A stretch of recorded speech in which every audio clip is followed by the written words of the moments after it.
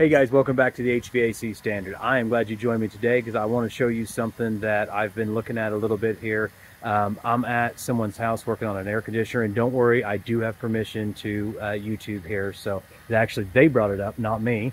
And so I wanted to do a quick video because I know there's a lot of controversy out there about how we should evacuate air conditioners.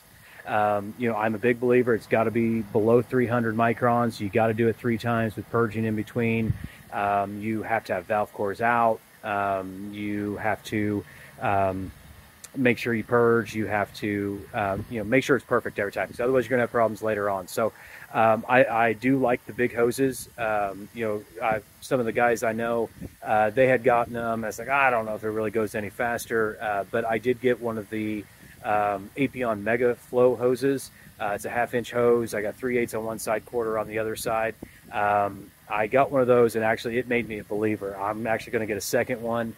You'll see here in a minute on my setup, I've actually borrowed one from a friend. I was having some problems with this air conditioner, and actually it's made a world of difference. So I am a believer in 2 big hoses just the same. But like this air conditioner, I had to put a new coil in it. It was actually out of Freon. It has sat empty for a while. So I know there's moisture in there, and I think that's what my biggest problem was. But you know, I had the one hose on it, and it wasn't coming down far enough.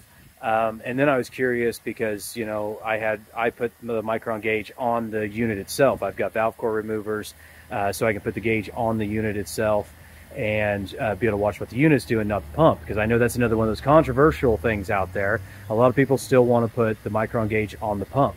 So actually a buddy of mine, somebody I work with, lives just a couple blocks over, so I went and got another Megaflow hose, and then I got his micron gauge, so I'd have 2 here. So I've got one on the pump, and I've got one on the unit itself. Like I said before, I'm a believer we got to be below, the unit has to be below 300 microns before I will charge this thing back up. So I had already pressure tested everything. It held pressure, long time. We don't have any leaks or anything like that. We've already proven that. So I know it's just a matter of there's moisture in that oil, and there's moisture in it. So, but it is coming out now, and we're coming down low. But I want to show you what the difference is, because now we're already down into low vacuum or lower vacuum. But I want to show you the difference of what the micron reading is at the pump versus on the unit itself, because there is a big difference. Because actually when I first started this and put both hoses on, and I had gauges on, a micron gauge on the unit and a micron gauge on the pump itself, it was a huge difference. Actually within, I don't know, I'd say 4 to 5 minutes or less, the gauge on the pump itself, I was down at 275. And then, at the same time, the gauge on the unit side was still at 1500. That's a massive difference. I mean, if I would have saw 300 and, did my thing and opened the unit up, the unit could potentially fail later on because I didn't get the moisture out because I didn't have a low enough level of vacuum. So now that it's in a little bit deeper vacuum, it doesn't show as much of a difference as it did before, but it definitely has a big difference. So I just wanted to show you what that was, and that way, see what everybody's opinions are out there. So let's take a look. All right, so everything's kind of a tangled mess here right now, but I've got the JB, that's only JB 6 CFM vacuum pump, but it always does great. But I've got 2 of the Apion Megaflow hoses. It's a 1/2-inch hose, 3/8 connectors on one side, 1/4 inch on the other. I've got 1 micron gauge on the pump, and I've got 1 micron gauge on the unit down there. I've got valve core removers on there. We've got the valve cores out.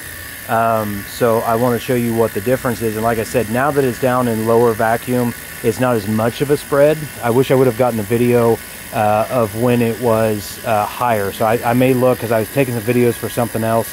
I may look and see if those are on there, and I may tag that to this video, what it was at higher levels, what the difference was.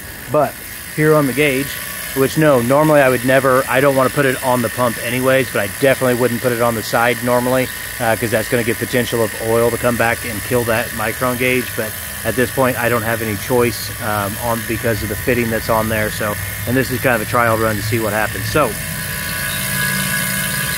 you can see on the pump we're at 150. If you go over here, we're at 350. So, I mean, 350 and 150 doesn't seem massive, but that's definitely enough.